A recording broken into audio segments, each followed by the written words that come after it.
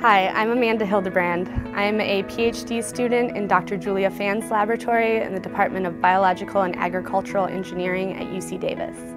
Prior to this, I earned my chemical engineering degree at UC Santa Barbara, and then I worked in industry for a number of years where I developed an appreciation for the ways biotechnology can be used to address global issues such as renewable energy production.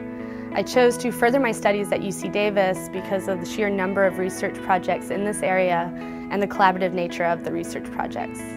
In our lab, we focus on the conversion of cellulosic biomass to fuels and chemicals. Cellulose is a major constituent of plant material, and as such, it is abundant, cheap, distinct from food crops, and fuel derived from it can be very clean burning. However, cellulose is a really complex polymer, and breaking it down into simpler sugars which can be converted to fuels is challenging and cost prohibitive at a large scale.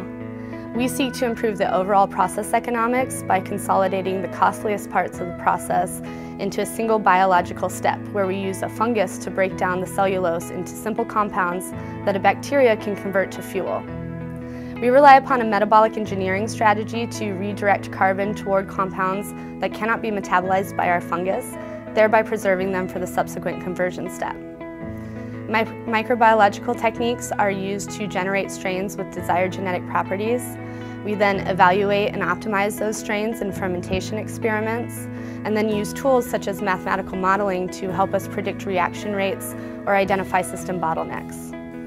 Our hope is that our research and research similar to ours will help advance the industry one step closer to realizing commercialization of clean burning fuels from renewable resources such as cellulosic biomass.